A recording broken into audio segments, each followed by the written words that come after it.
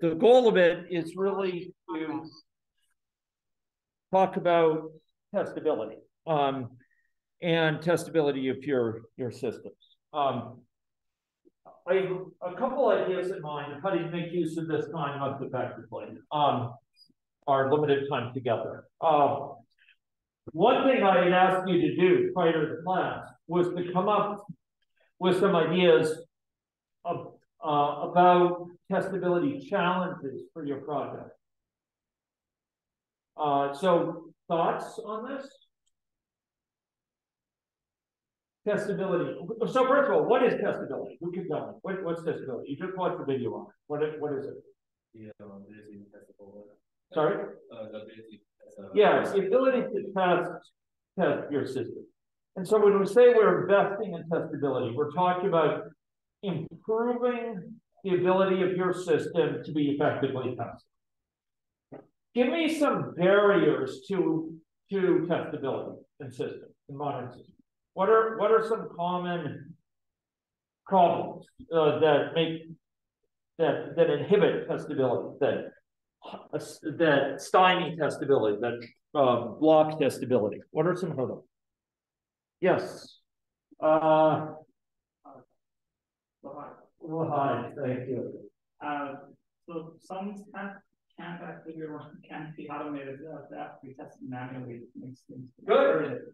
Good. Yeah. So some tests may have to be tested manually. Give me an example of a sort of test where it'd be very hard to automate it. You're testing something that you really need to test manually. There's absolutely needs like this. Give me an example. UI would be the first thing that comes to mind. Yeah, and what about the UI? I mean, there's some things in the UI that you could test in an automated basis. You know, you enter 3 in this text box, 4 in the other, you press the button, and it gives 1 and 3, and it gives 4 as the sum or something like that can be tested in an automated fashion. But what sort of thing can't be tested? I think you're really onto something with the UI. Well, like say if there's a few things, but let's say window resizes just to make sure everything's so visible, or making sure the colors are right, or the font size is big enough. Ah, yes, exactly. Ease of use, stuff like that. You really need a human for that. Yeah, usability, ease of use, the sort of visual layout, whether it's kind of a comfortable layout to look at. Yes, Armin.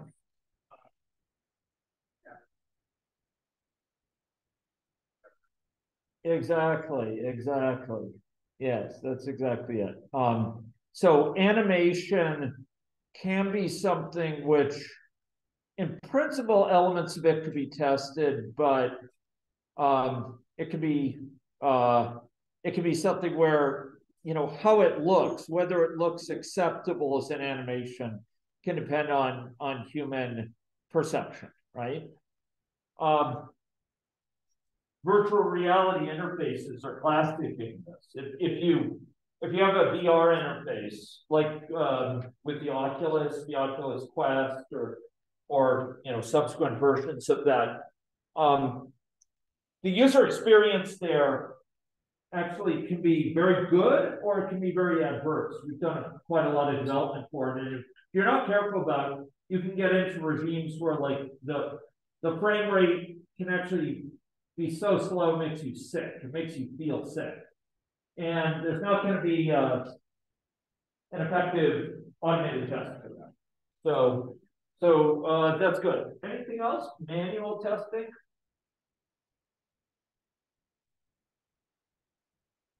Yes, Ian.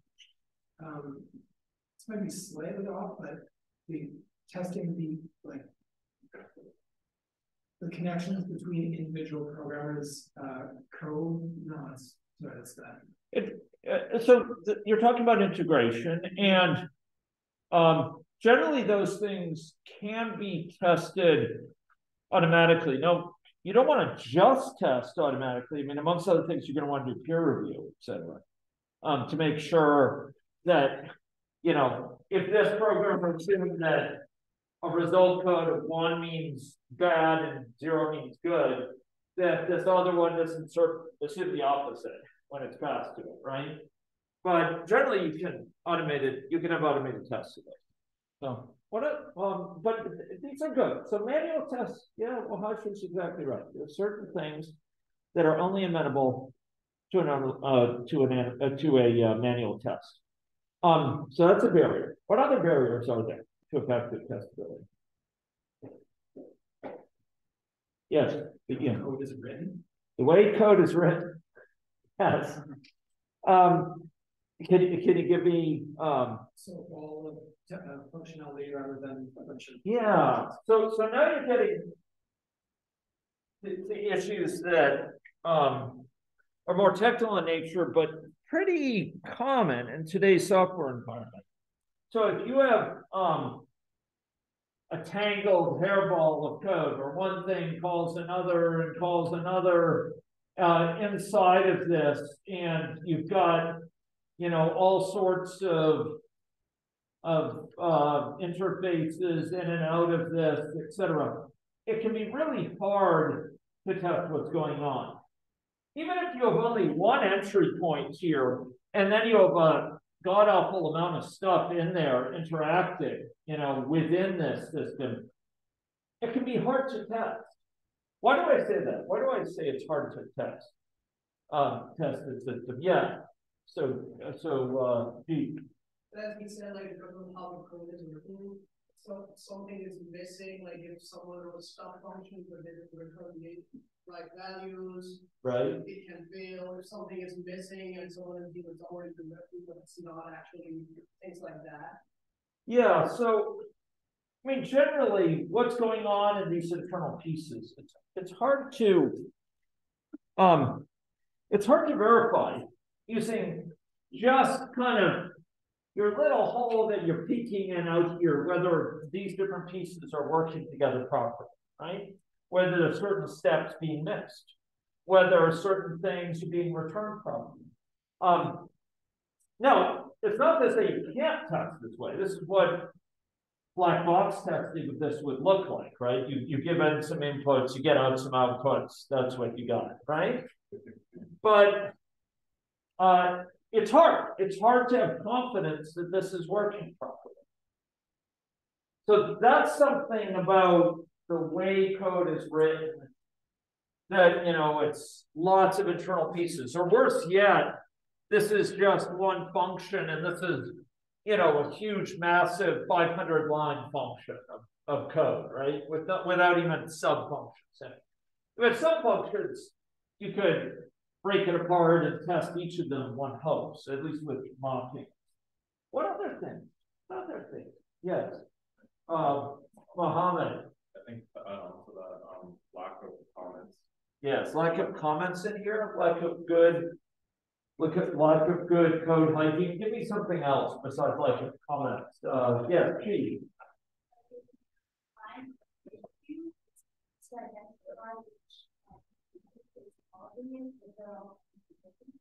Yes, that's right. So if they're all interacting and something goes wrong, there's an actual question of which one is responsible, right? And sometimes it might not just be one, right? It might be the interfaces between one and the other, right? Again, maybe one reasonably says, for me, 1 is going to mean failure and 0 is going to mean success. And the other one says, for me, 1 is going to mean success and 0 is going to mean failure. Both are perfectly reasonable. Nothing inherently unreasonable about either of them, but they don't play nicely.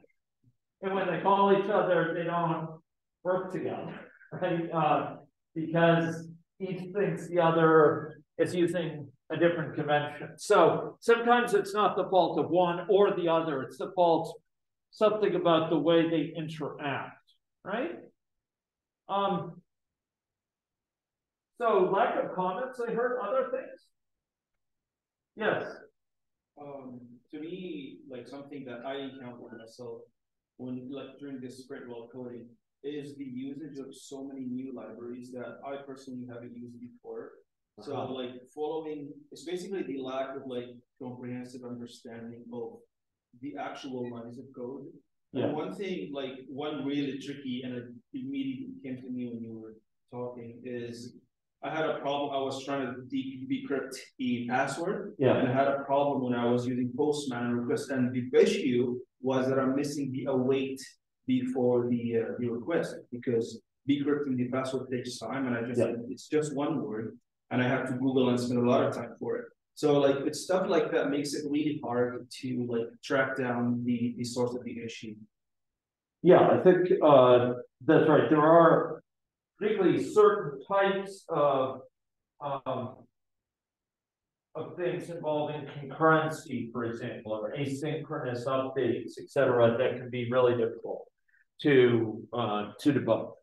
So I think that's these are really good comments about barriers to testability. Now, to illustrate some of these, I wanted to hand out some code that could serve as the basis for some feedback from you. And in other versions of this class, I've done this later, and I've actually used the code from the projects, which always gets a chuckle out of the groups. In this semester, I'm not going to be doing that, but I have provided code on the course site here. So if you go to the Canvas site for the course, you'll find there's an in-class exercise. And you'll find there's two components of this that I want to feature first. One is the Conway's Game of Life Ugly. Conway's Game of Life Better. So I actually have physical copies that I printed before this, but I don't have enough for everyone here. I have on the order of 5 or 6 of them of each printed.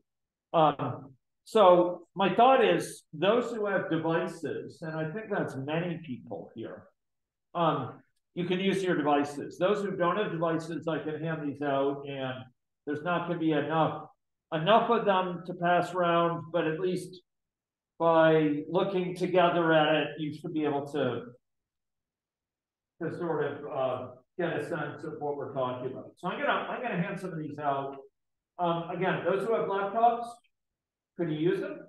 And or tablets or whatever, and maybe others can come around them. So I'll give one of each of these. Who else wants a physical one? That there, okay, great. Terrific. Okay, so the big one is the left-hand one. The thin one is the bad one. It's the ugly one. Yeah. It's lean and ugly. Okay.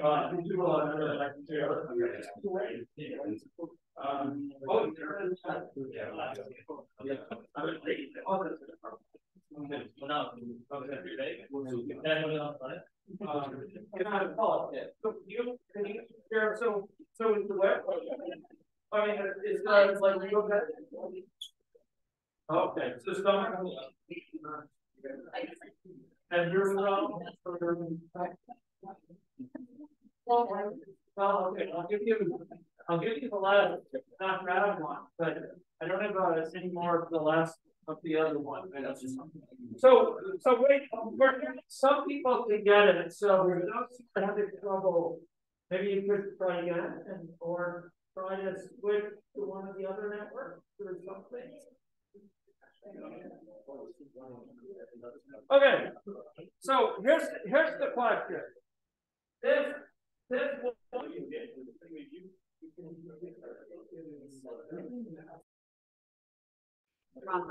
Hey Daniel, I had referred people. Apparently, the power on the laptop, so it wasn't connected properly, so it died for a bit. I had referred people to 2 files on the Canvas site. One is called Conway's Game of Life Ugly. This is down in the in-class exercise area. Another is called Conway's Game of Life Better version 2. Okay, and basically the students are looking them over to identify some issues that inhibit testability in the first of those. Conway's Game of Life ugly. Right?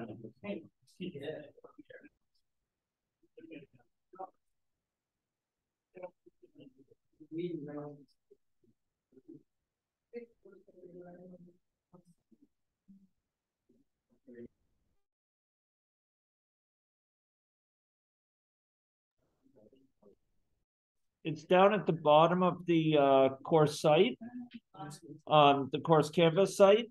It says in-class exercises. You see it?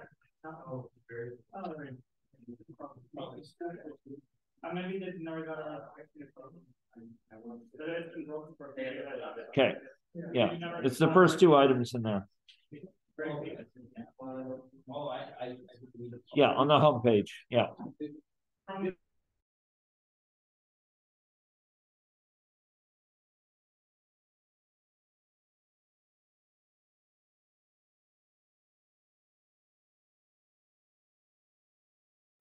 Okay, so we're gonna get going again here. So give me some comments on the bad and the ugly first. What was when I say it was ugly, when I say it was bad, give me some reasons that there are code smells that might inhibit testability here. Yeah, so G. I don't know what it's doing, but there are no comments. Yeah, so you're not sure what in the world is going on. So no comments are part of that, but there's other things that contribute to not knowing what's going on. Anyone? So yeah, maybe again? Alan, Yes. everything is in one function. Everything is in one function. It's all one big hairball, right? So that makes, again, you're viewing this thing through a straw, and you're not sure what's going on inside of it, which means if something were wrong inside, you might not notice it, right? Except if it happened to return the wrong value, but maybe it returns the right value, even though it did something wrong along the way, or maybe you don't notice that it returned the wrong value in this case. So yes, Mark. If you have magic numbers instead of macros. Magic numbers galore. 100, 99, 50,000, and 101. Surely those are those aren't total coincidences that it's like 99, 100, 101. But is this 100 the same as, is this 101 because it's related to this 100 or that 100? This is, I'll tell you, this is a number of rows, this is the number of columns, but it's different hundreds, right? And this 101, it's not clear which 100 it's for. Presumably it's 100 plus, this 101 is 100 plus 1, but which 100 it is, it's not clear. Yeah, so that's a really good point. Others, yeah, so your name there, Riley. Yeah. Sashti, yeah.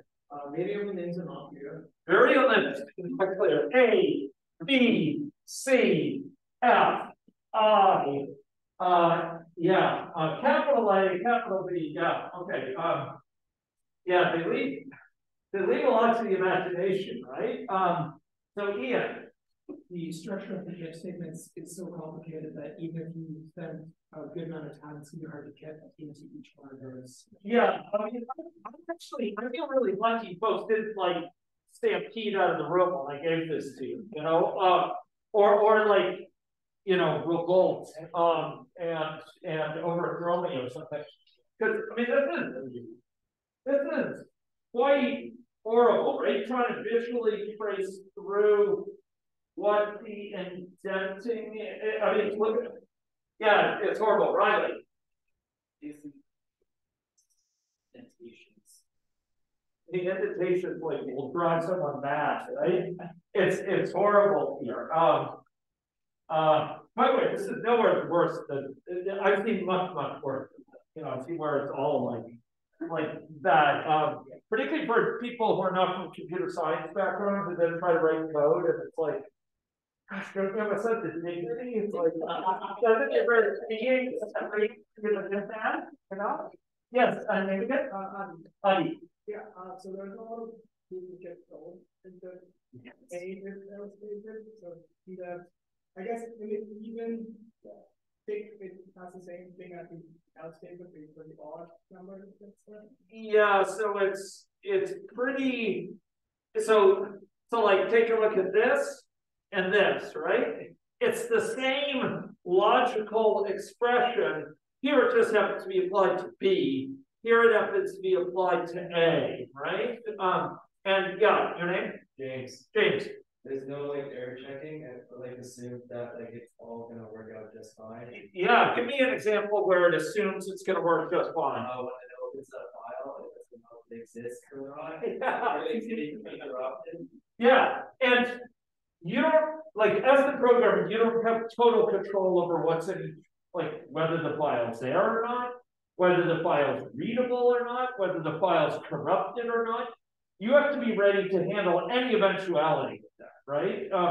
But this is like, you know, so of course it's gonna work, right? And then this is like killing you, like this. Yes, Riley. Yeah, so you have this if you know, this the rest of it like that, but you know, if this were, by the way, something I've seen that again it's horrible is if this is indented, then it looks like it's inside this if, but it's really not, and or you have if and then a semicolon after it and something after it looks indented and it's like, yes, yes, Nate? Yeah. I don't know if it makes sense or not, but the program only have one function. So yeah. I define the initialize the variable at the default. I mean, there are two. Yeah, I mean, so those are there. I mean, those are available, but you're right. Those needn't be external to this function. Yeah. Because they're all only used. Their lifetime is limited to this function. Yes. So yeah. The only fact is the fact that it's written in C. Yeah. Yeah. So funny you mentioned that. Yes. So there are reasons to work at times in C. There are some embedded applications where C is the only effective language. There are some cases where you're dealing with robotic systems where it may be necessary, but yeah, you want to, as a computer scientist, you want to be able to pick your language for the problem, not have your language pick you. You don't want to only be a C person or only be a Java person or whatever, or you're really limiting your career. So yes, B. About the redundancy, like job refactoring your code, the debugger is gonna have like a real struggle. Yeah, you mean someone who's debugging it? Yes, yeah. I thought you meant, I wasn't sure if you meant the person or the tool. Yeah, the tool will process it, but it's the person is going to have issues. Yeah, so name? That's all. So, okay. It's trying to like intentionally write a 2D area as it's 1D. Yeah, so it's flattening it into 1D. What is naturally a 2D array is what Chevron is saying, and I think that's exactly right. Yeah, so this code is highly objective. This is torture code, and it's painful to even look at. And the fact that you folks are reacting so strongly to this is a good sign. It's, you really want to develop a sense of quality, and you want to develop a sense when there's danger in things. This code is dangerous. And it's dangerous in part because it can't be tested.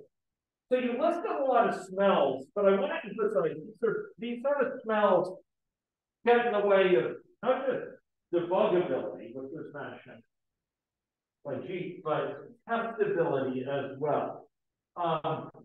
It makes it difficult at a practical level for a tester to look at this code and try to anticipate good test cases, amongst other things. Now, the developer could write some test cases for this, but it's very hard to write test cases for this by, calling main, because it's limited what you have access to about what main has done, right? You could maybe read the output of it and feed in certain inputs for the initial state and get outputs from the output state, but that's about all. It's basically black box testing on some very complicated code. This sort of code needs testing urgently, but it inhibits it. It makes it harder to test it. It makes it harder for other devs to understand it so that they can test it. Now, I provided you, beyond this, an example of the same system divided up in a fashion which uses lots of functions with clear specifications and clear naming. And you can argue about the aesthetics of it, about how long names should be, or how long the function should be. But basically it has intention revealing names, things like update cell or update space or run scenario, right? Here's the whole of main here. And why does it look so short here? Why does it appear so short compared to the other one? The other one, main, ginormous. This one is comparatively short. Why is that? Yeah. We're calling other functions. Exactly. You're calling run scenario here, and that's performing the lion's share of that work, but there's also read state and write state. So the work gets compressed into a smaller bit per main because you're delegating it. And the fact that you are delegating it means that you're delegating to things which can each be tested, right? So run scenario can be tested. You can pass it different arguments, see what it returns as arguments, etc. Same thing with update the space. Same thing with update the cell, etc. And each of them, like update space, in turn iterates through, oh, there's a row count and there's a column count. No magic numbers, right? A row count and column count, and then updating the cells here for each cell, for each row, combination of row and column. And you'll notice that each of these is documented as to preconditions and postconditions. So update space requires a count of steps to run that are greater than or equal to 0. Here are a count of steps that have been run. The buffer even provides the initial state of the model here, etc. And the post condition returns a pointer to the final state of the model. Okay, something's confused here because these two should be distinct. Compute liveness is basically saying, is current cell alive? It's 1 if it is alive, 0 otherwise. It's giving the encodings and giving the post conditions which apply if the preconditions hold. We normally specify post conditions that are conditional on preconditions. If the preconditions aren't met, the post conditions don't necessarily apply. So there's a problem with the update space one, I noticed, but the others seem to have, as best I can tell right now, these correct specifications. So these are what I call specifications, okay? They characterize what is being done here. And you notice the names are clearer than ABC. It's like row and count and array of current cells, etc.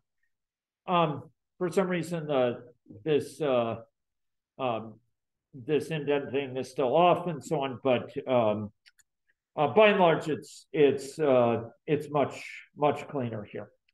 There's something to parse the command line arguments and something that can indicate fail when it's failed.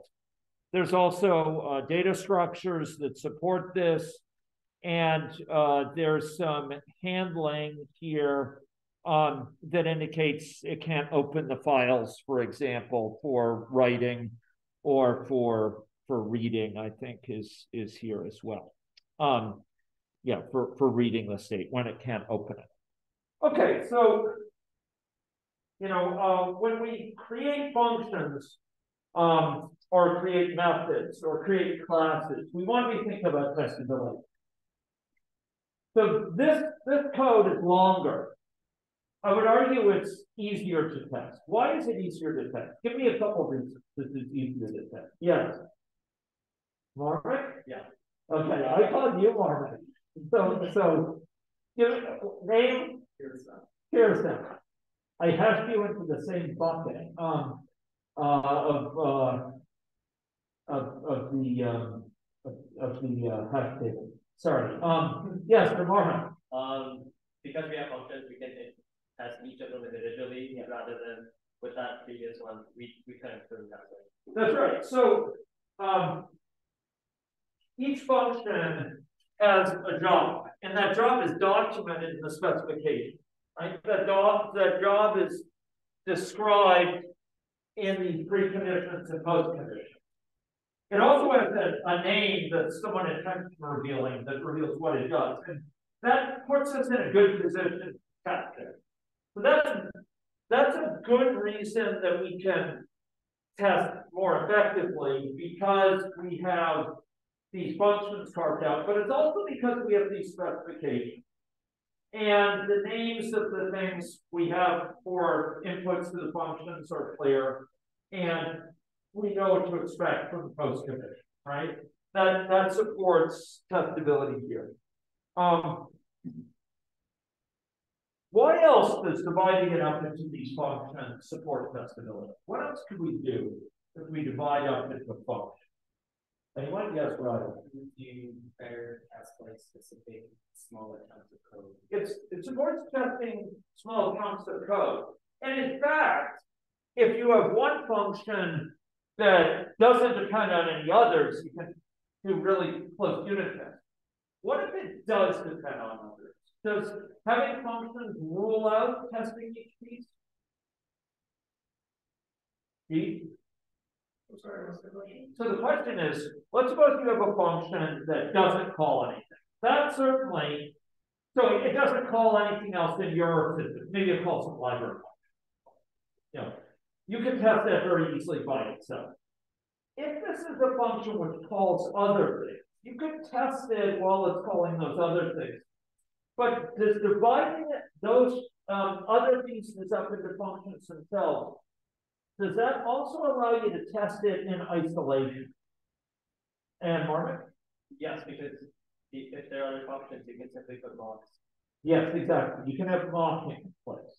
And with a lot of modern environments, if you have these function interfaces, is where mocking can come in and can put in place mocks of these other functions that it calls off to.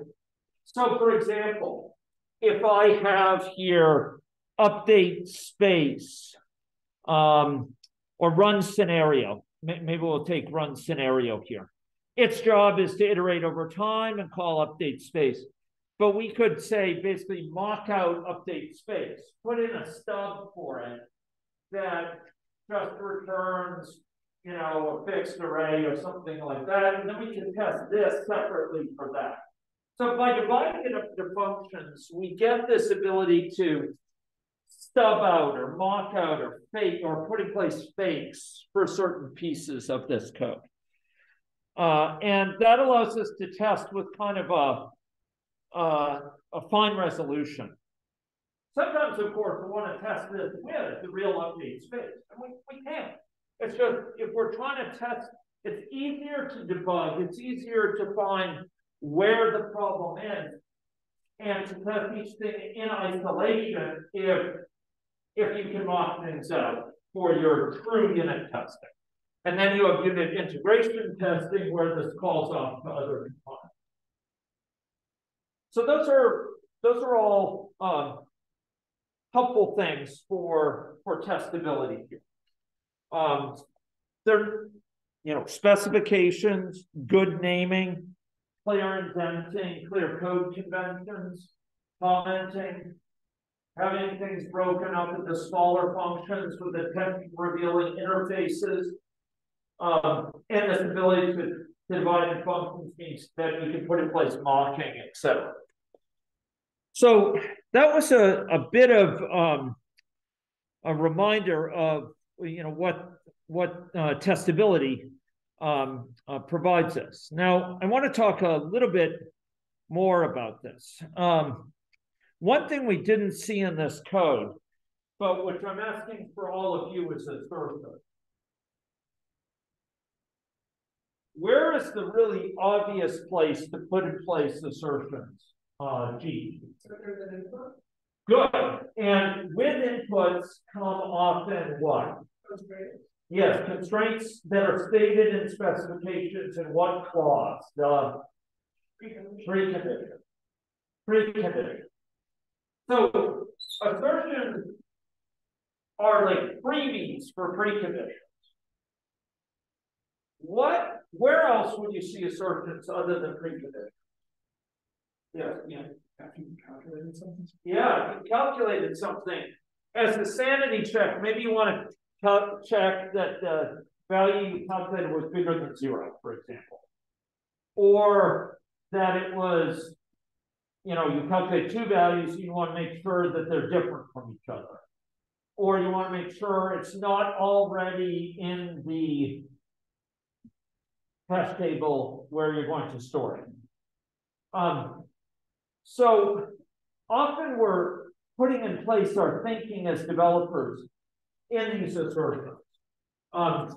So within this code here, you could have assertions in many places wherever a programmer is making assumptions. You could put an assertion in place as a sanity check. Is what I'm thinking about makes sense? I mentioned crash reports a little bit in the video that you talked about.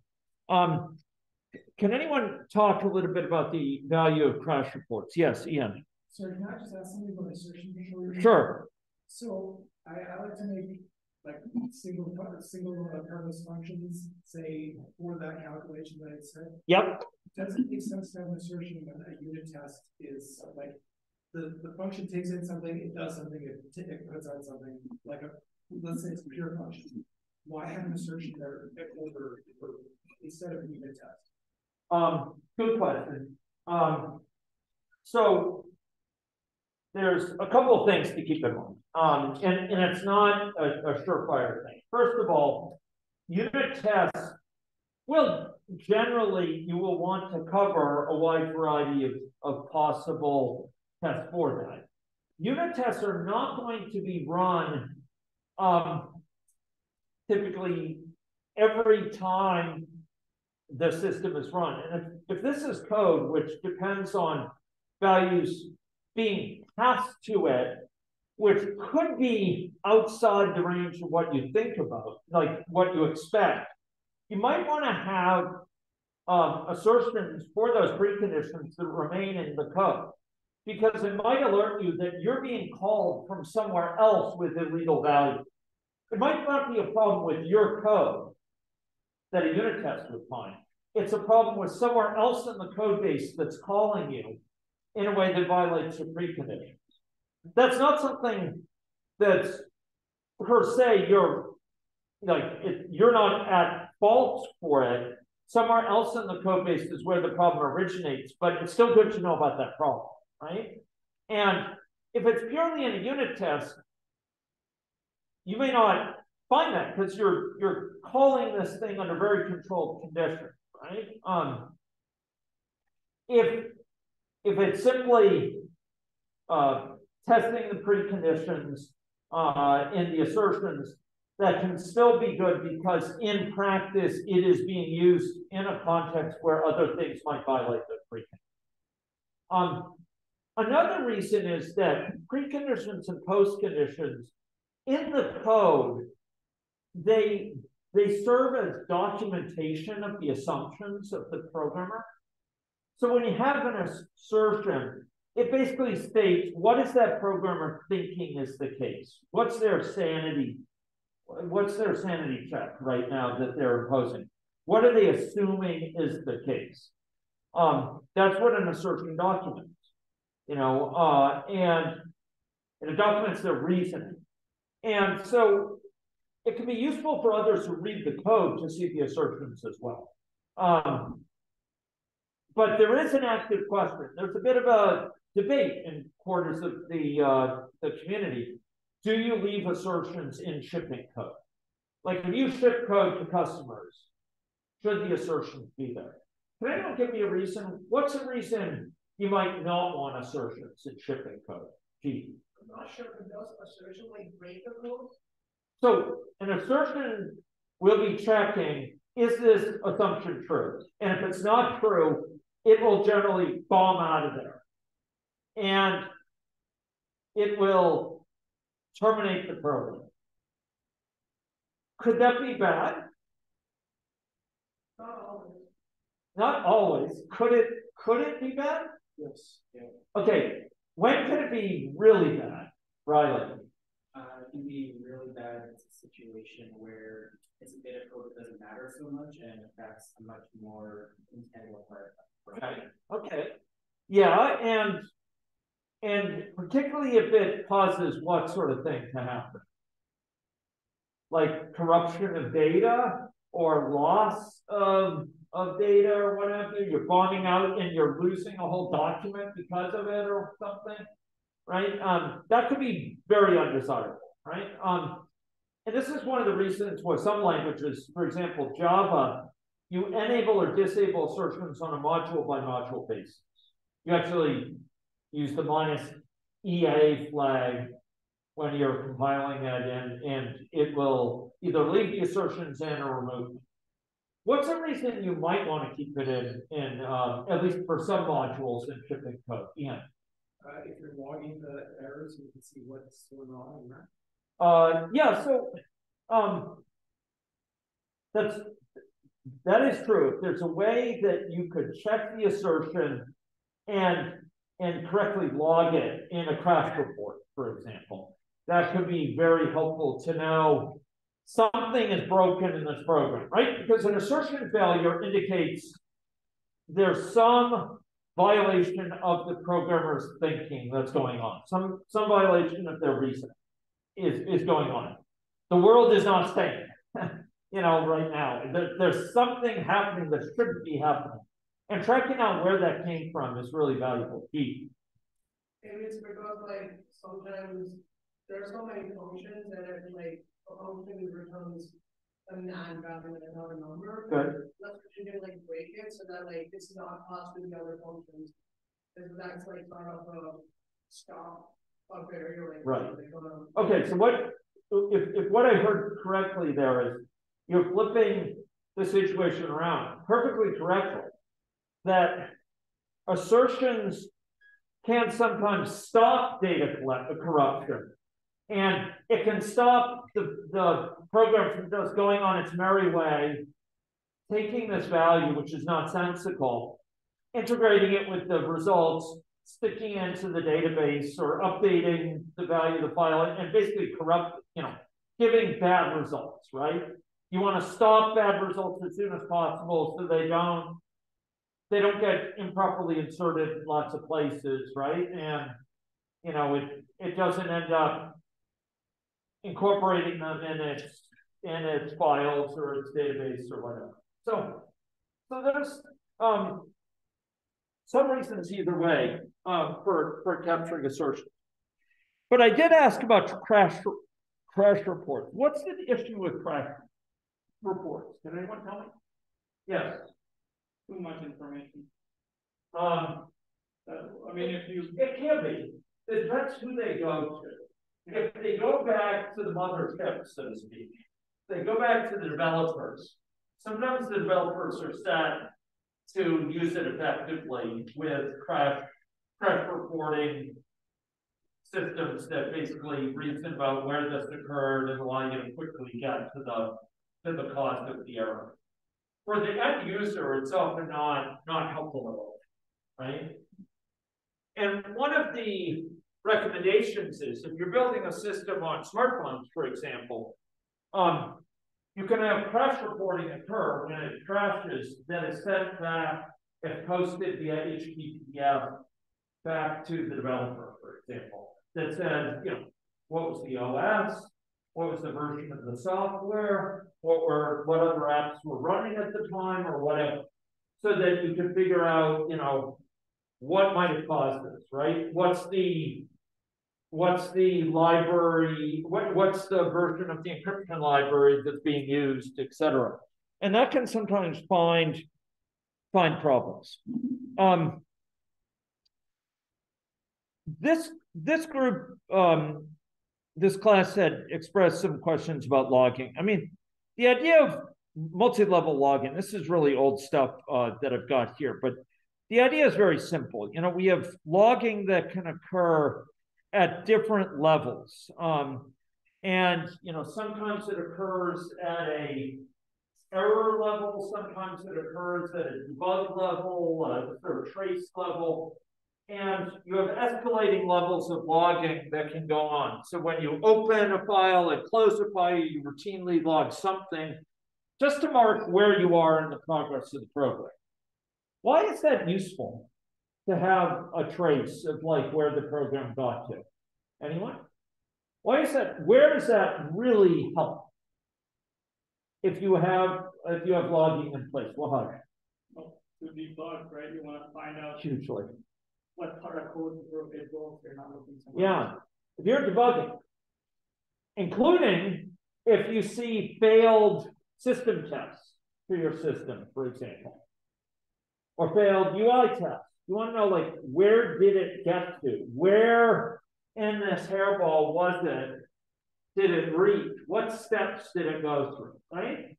Before it crashed. And so having debugging level logging or info level logging is very valuable. Error level logging is also a huge value in saying something is wrong, right? There's an error. I failed to connect to the database. That also provides, you know, essential information. The idea here is that the testers and the developers should be able to turn logging up or turn it down. What do I mean by that? What do I mean by turn it up? Sort of crank it up. Yes, again. So you could go down levels so it tests more, it logs more. Yeah, exactly. You basically have more information given to you about what's going on, more detailed information, right? Or you dial it back and you have only very high level information. And when you're debugging, often you want more detail, but maybe not always. And this is why you make it a dynamic quantity. What do I mean by making it a dynamic quantity? What do I mean by that? The logging level. I mean, I can change it while the program is running. Why is that important? To be able to dial it up or dial it down while the program is running. Particularly when debugging. Yeah. So there can be a whole bunch of noise before the thing that you want. Yeah. So, you know, the problem doesn't occur until the, 5 minutes in after I got through this step. You turn debugging, the logging level very low until you get near that step. And then you turn it really far up. And then you log like heck. And hopefully you spot something going wrong. Now, the strategy doesn't always work. Why is that, for example? Why might it not work? Well, you don't really know how far back the fault went, right? You know when the failure's occurring, but you don't always know where it came from. So sometimes you turn it on too late, and you find, wait a minute, it must have originated before this. It read that value from the database. That value was put in the database much earlier. So now I've got to go figure out what put in the database. Does that make sense? Okay, so being able to turn logging levels on higher. So in other words, I see more logging or I see less logging, and to change that dynamically is really important. I mentioned automated crash reports, getting them sent back to the developers. Right. Okay. We've covered most things there. I do want to just say something about this idea of a test hook. So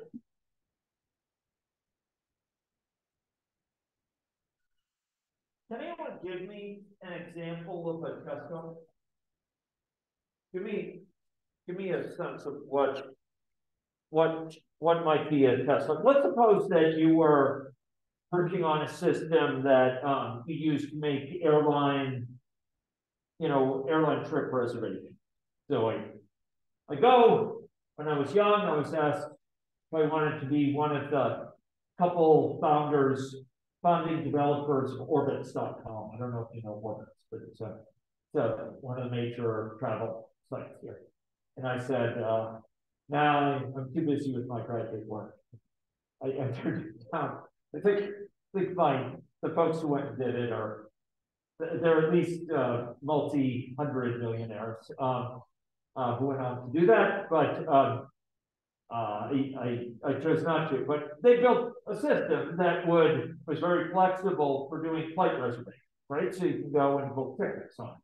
So suppose you were doing that. What sort of test hooks might you have in there that would be helpful? So yes, Marlon.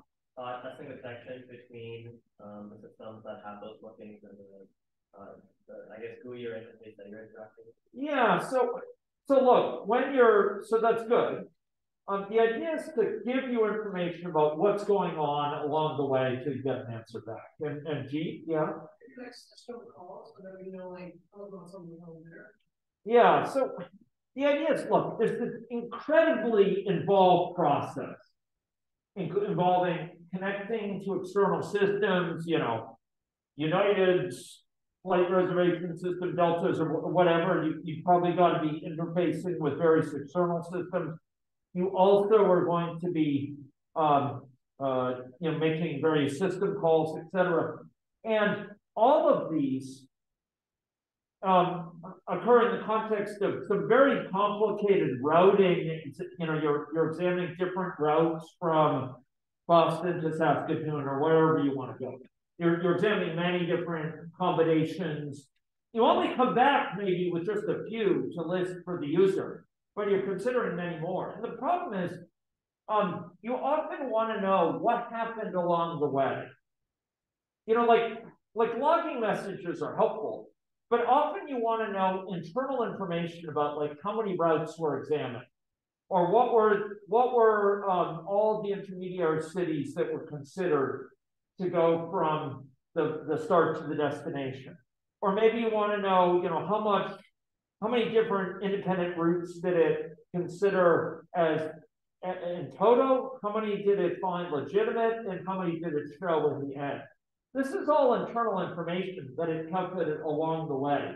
A test hook would provide you that information about what was going on internally. A test hook gives you extra information about what's going on. So if you have a class or you have a function that's doing some large amount of work, a test hook will give you a peek at what's happening internally. And that's often very, very useful. It's very handy to be able to understand what's going on along the way. So, browsing of internal data structures, logging is part of this, but maybe check that a database that's being used by this section of code or data structures have proper, and I say integrity. What do I mean by integrity? What do I mean if let's say a hash table has integrity? What might that mean? What might I look for? So suppose this is a hash table, be with you just a moment, Norman, which has keys, the student ID number, and the values. It has you know, a reference to the year of that student, something like that. What might I look for, like in hash table integrity? Some are yeah. I was gonna say consistency. Okay. The other story, make sure it's consistent. Good. Yeah. So you want to make sure that all the student IDs are appropriate, right? What else might you look besides them being of the same form? Yes, yeah. Your hash function given what that certain input is. Okay, so yeah, you want to make sure that that's functioning correctly. But if we think about integrity of this data structure, what might be a flag that something is terribly wrong? Geez. If it's changed after doing something, it should be the same like as it was before. Then accessing it. Okay. Not quite getting what you're meaning there, but So like for example, like there was a hash table that was in condition. yeah. So recondition and what condition should be the same, but it should not change. Okay, so there might be certain invariants that are kept there before the update and after the update. You guarantee these things are correct. Okay, what might you, when I say though that it has proper integrity, that it's correct, that it's in a good state, what are some flags that will be in a bad state, Riley? Okay, yeah, so what might flag it as being incorrect? Give me an example. And like a hash table entries. If they said it before, like if one, instead of being a student number, it had the person's name, that would be a problem, right? But something else that you might look for is what? Duplicate entries, right?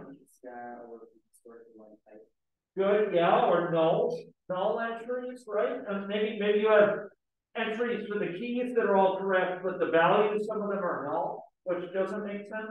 You have access of the data structure. What? It's not publicly access.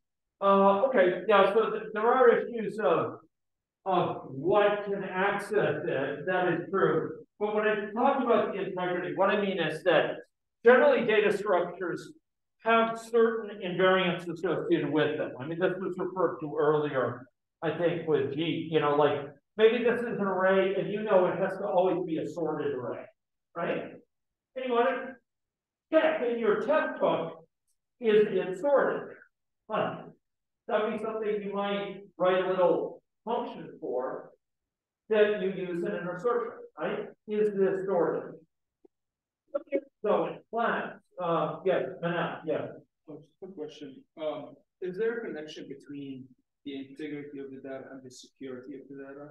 Like if I told you that if it's easy for like not admin to access this data, does that also tell you that this data structure is like low in terms of integrity of it? Or yeah, I mean, this is different concept? This is a good question. Man, I was thinking it goes either way because, like, if this could be, maybe this is what Pete was after before. Like, if this is a data structure which could be reached by someone without the requisite authority, requisite permission, then maybe it could be corrupted by someone, you know, and who has no business being in there.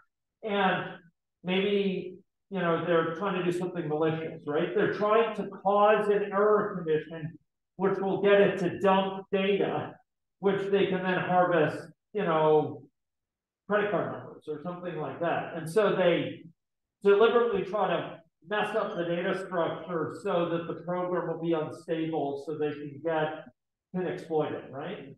And conversely, if it shows signs of tampering, that's a sign that there might be something amiss with security. Like it could lead to security problems because it could put the program in a weird state, some screwed up state where people can break into it more easily. So in general, data structures have certain rules that they do. None, you know, none of the keys should be null, none of the values should be null, or there shouldn't be any duplicates, or again, the items should be in sorted order, or, you know, there's only one example of each value in the table, or whatever. There's certain rules for that. And a test hook could look to make sure that those rules are maintained. right? Whenever the system is run. So the idea here is that, look, it's sometimes called offensive programming, not because it's obnoxious. It's not offensive in the sense that it's obnoxious. It's offensive in the sense of you go on offense, right? You go and you actively test, like, is this sane? And you check the integrity of the data structures. You're performing assertions. You're checking invariance that certain things are guaranteed to be true and stay true. You're checking that the things at certain points of fields of a class are correct.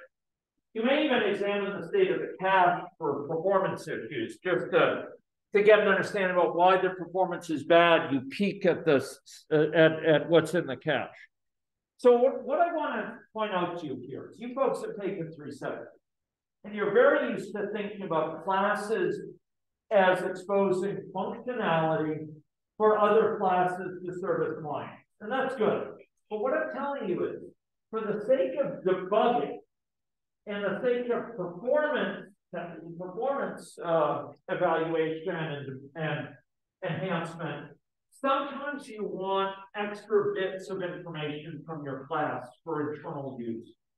And test hooks are described as whole class of added sort of mechanisms for your classes that let you peek inside what's going on so that you can up your testing game, you can test more effectively, you can help debug more effectively, and you can increase performance, etc. Because you know more what's going on inside this hairball. You know more what's going on in here, what's working, what's not. Is it in fact sticking to the guarantees you expect to be in place? Okay, that's all we have time for today. I do want you to go through an exercise for next time. And Thursday's class, we're going to be talking some on the testing front again. We're going to be talking about specifications, which I spoke about today. We saw some examples. And then we're going to be talking about test cases and test cases that we can use to evaluate at the unit test level and give some reference to higher levels of testing too. Okay, thank you everyone, and good luck with your interviews if you're working with the internship program.